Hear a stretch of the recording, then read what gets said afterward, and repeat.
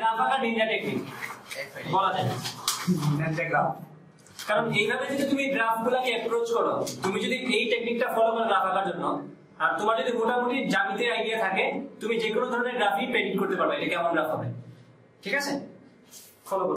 ওকে ওকে ওকে দেখো দেখো এখন তাহলে আমরা বের করলাম কি y is equal to a sin omega t plus delta। ঠিক আছে, এখন তাহলে বেগের সমীকরণ কি হবে? এটা তো সরণের সমীকরণ।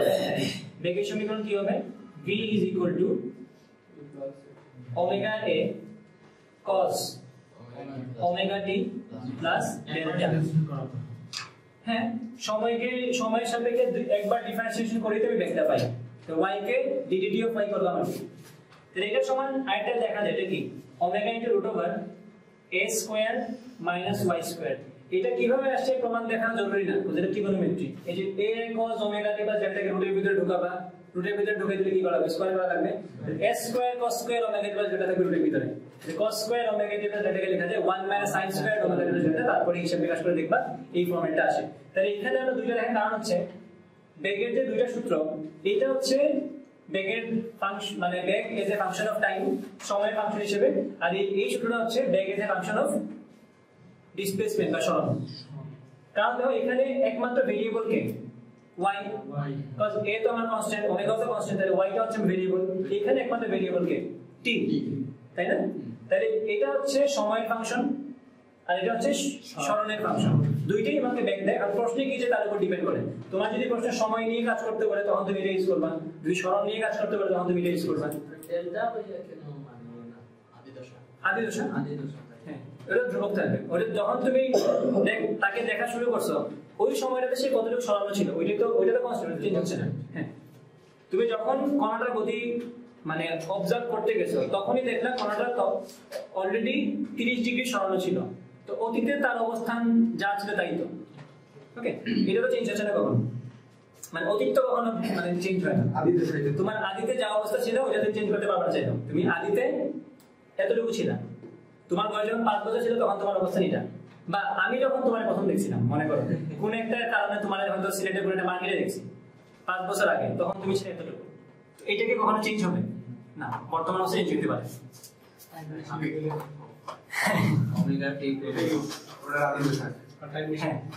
তার মানে ওইটাও কিন্তু আমি কখন দেখছি তার উপর না।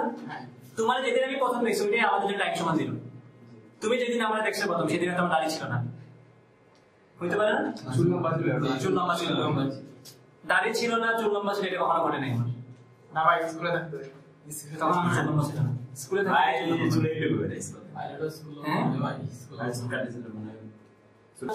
তোমরা বেগ ভার্সেস সরণ গ্রাফটা,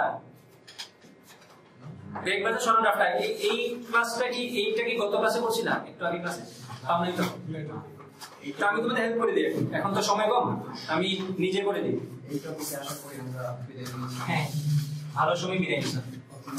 তাহলে বেগ ভার্সেস সরণ, দেখো এটা কিন্তু পরীক্ষায় আসে, অবজেক্টিভে আসতে পারে অথবা সাবজেক্টিভেও আসতে পারে। খেয়াল করো, হ্যাঁ আমাকে দেখা যায়। তাহলে বেগ ভার্সেস সরণ মানে কি? ভি আর y এর মধ্যে গ্রাফটা আঁকবো আমরা। ওকে, নাবিক মনে তখন চলে গেছে নাকি? আচ্ছা,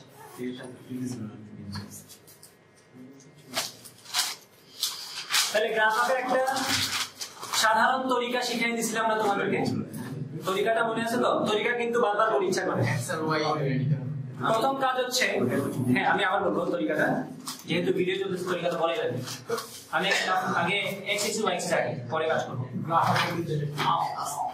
হ্যাঁ, গ্রাফ আঁকার নিনজা টেকনিক বলা যায় নিনজা গ্রাফ। কারণ এইভাবে যদি তুমি গ্রাফগুলোকে অ্যাপ্রোচ করো, তুমি যদি এই টেকনিকটা ফলো করো গ্রাফ আঁকার জন্য, আর তোমার যদি মোটামুটি জ্যামিতির আইডিয়া থাকে, তুমি যে কোনো ধরনের গ্রাফই প্রেডিক্ট করতে পারবে এটা কেমন গ্রাফ হবে। ঠিক আছে, ফলো করো। আমি কি বলছি? বেগ ভার্সেস সরণ, তাই না? তাহলে y axis বরাবর বেগ থাকবে আর x axis বরাবর সরণ থাকবে। আমাদের সরণটা হচ্ছে y দিয়ে লিখছি আমরা, সরণটা আমরা y দিয়ে লিখছি। ওকে, এখন গ্রাফ বসানো তো শেষ, এরপরে কাজটা চিন্তা করো। এখন এই দুই ভেরিয়েবল ওয়ালা ইকুয়েশন আমার কোনটা? v এবং y যুক্ত ভেরিয়েবল ইকুয়েশন আমার কোনটা?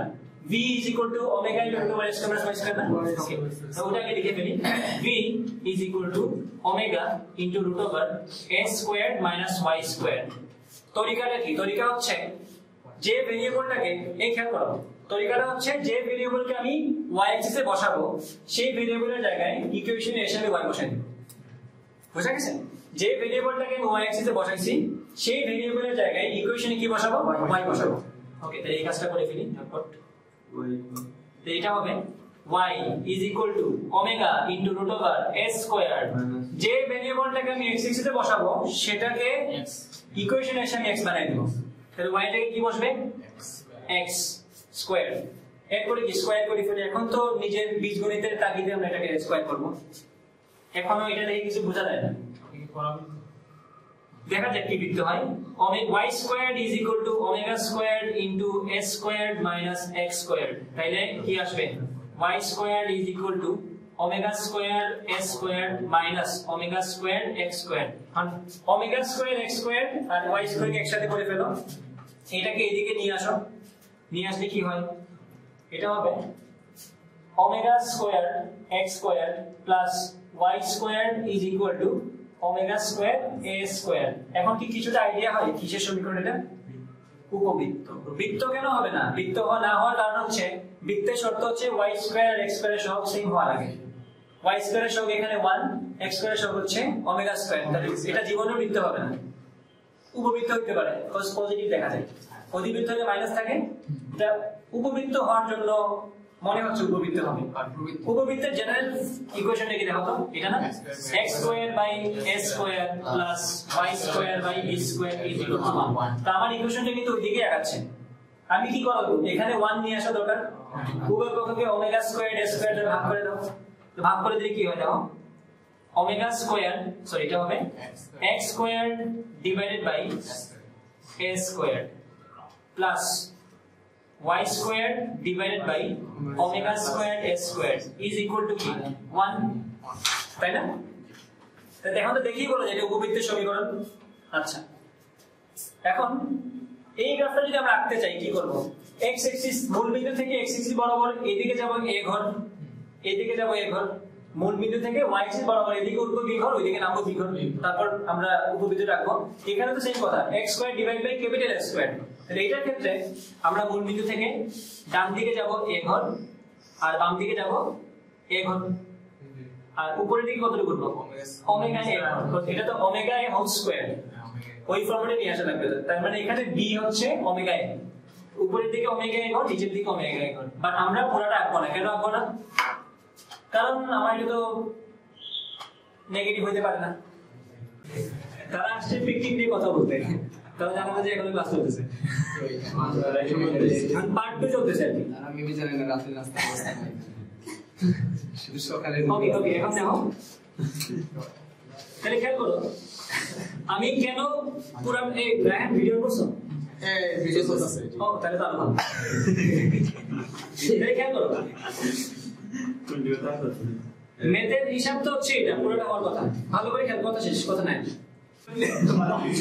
ওকে ওকে দেখো এটা তো আমার উপবৃত্ত বা ইলিপস ওকে বাট আমি পুরাটা গ্রাফ হিসেবে নিব না কেন তো নিশ্চয়ই বেগ ভার্সেস সরণ বা ভেলোসিটি ভার্সেস ডিসপ্লেসমেন্টের গ্রাফ এরকম জীবনে যখন এই ফিজিক্সের কোনো বই পুরো একটা ইলিপস কি দেখছো উপরে থাকে না নিচে থাকবে না উপরের দিকে থাকে আর কি আমরা কেন পুরোটা নিব না কারণ খেয়াল করো আমি যদি পুরো উপবৃত্তটাকে এই ভেলোসিটি ভার্সেস ডিসপ্লেসমেন্টের গ্রাফ হিসেবে নেই অথবা বেগ ভার্সেস সরণের গ্রাফ হিসেবে তাহলে ঝামেলা কি হয় দেখো একই সরণের জন্য বা একই ডিসপ্লেসমেন্টের জন্য আমার দুইটা গ্রাফ চলে আসে দুইটা বেগ চলে আসে এটা কি বাস্তব কোনো কথা একটা নির্দিষ্ট পজিশনে যখন সে আসে তখন তো দুইটা ডিফারেন্ট ডিরেকশনে ভেলোসিটি থাকতে পারে না তাহলে আমার একটা থাকা লাগবে এই জন্য আমরা কি করব অর্ধেকটা নিব এটা নিব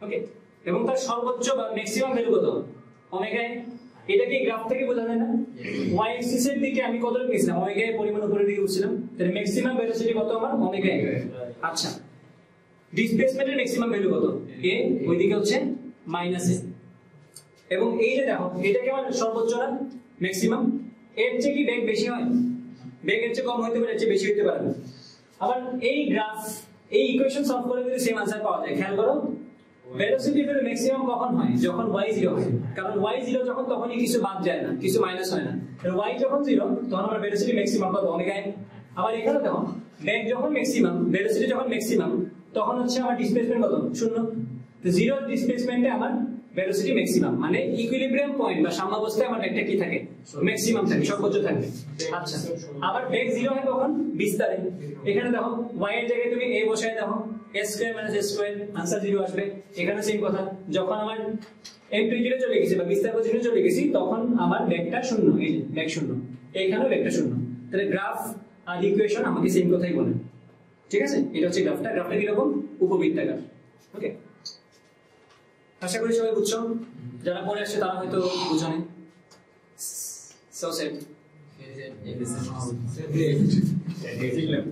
হ্যাঁ সেট মিউজিক রিডিনারে কে বাজাও